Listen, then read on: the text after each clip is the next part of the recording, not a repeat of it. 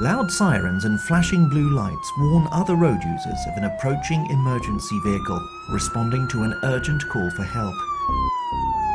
We can help too, by knowing what to do when the emergency vehicle is coming through.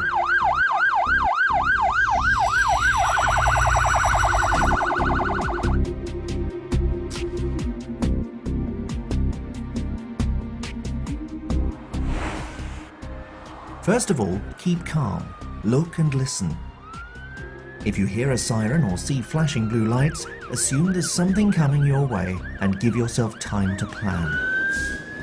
Turn any music off in your car so you can hear the siren better. Look for somewhere to pull over and stop if it's safe, even if the emergency vehicle is on the other side of the road. Use your indicators to show you're pulling over when there's no risk of causing confusion to other road users. Stay off curbs, pavements and verges. Emergency vehicles come in all shapes and sizes, so if you stop, make sure there's a large enough space for the emergency vehicle to get through. One very important point is that you should always stay safe and legal.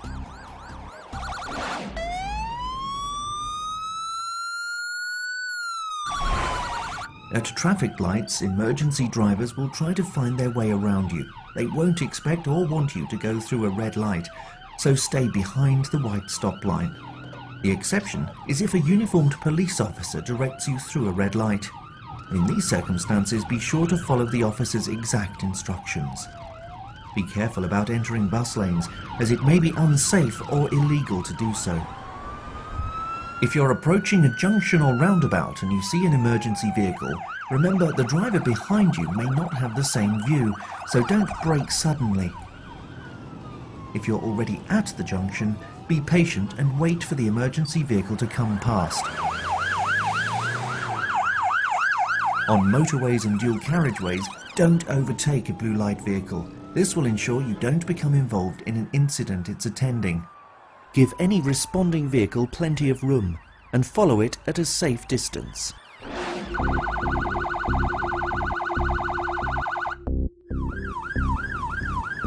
In a solid white line system, the emergency vehicle may switch off its siren as it follows you. It can only legally pass you if you have stopped completely.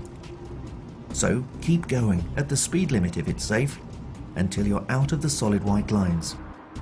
Then expect the siren to go back on and the vehicle to come past.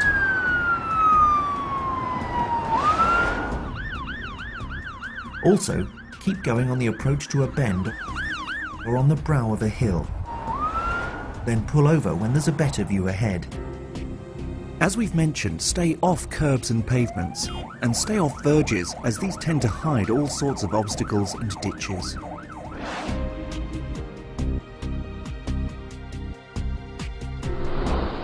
Check your mirrors for any signals the emergency vehicle may be giving. This will help you understand where it wants to go. Of course, if it's a police vehicle in your mirror, look carefully, as it may be signaling specifically for you to stop. If you've slowed down or stopped, don't move off or accelerate until the emergency vehicle has passed completely. Have a good look round and be aware of other drivers who may decide to pop into a gap created by the emergency vehicle. Finally, be aware that there may be more than one emergency vehicle coming. Listen for different sirens and look all round before moving off.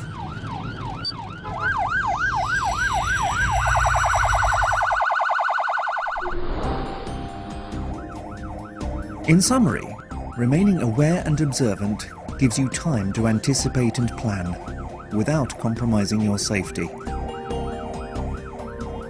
What's more, your courtesy could well be helping to save a life.